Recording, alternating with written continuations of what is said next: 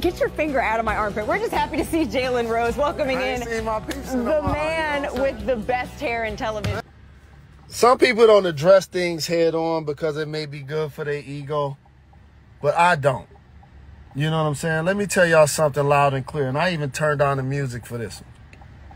Malika Andrews is like my little sister. She from the Bay. Like my other sister, Amina Hussein, who's a producer at Amazon that's like my sister, that worked at ESPN, that got me on NBA Countdown. And let me tell y'all something that's very, very direct and clear, so ain't no gray area. First off, you damn right I hug my sister, because I'm a real one, I'm a boss, and I'm a G. Next, I didn't put my finger under her armpit.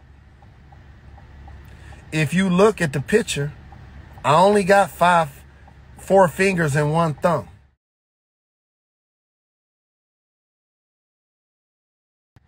And they on her shoulder. Number 2, I ain't get fired from ESPN for doing that. So like the sites that's been running with that, gaming y'all got to pay attention to the sites that's running with that stuff. The site that posted that, you ready for this? It's called Nutsack Sports. That ain't legit. It's called Butt Crack Sports. That ain't legit. Like, I hate that there's some like low-hanging fruit people out there that y'all really like.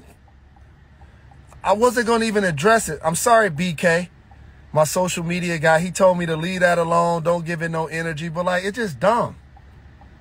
You know what I'm saying? That's my sister. It's this broad on ESPN named Malika Andrews, and this bitch is a black man hater. Yeah.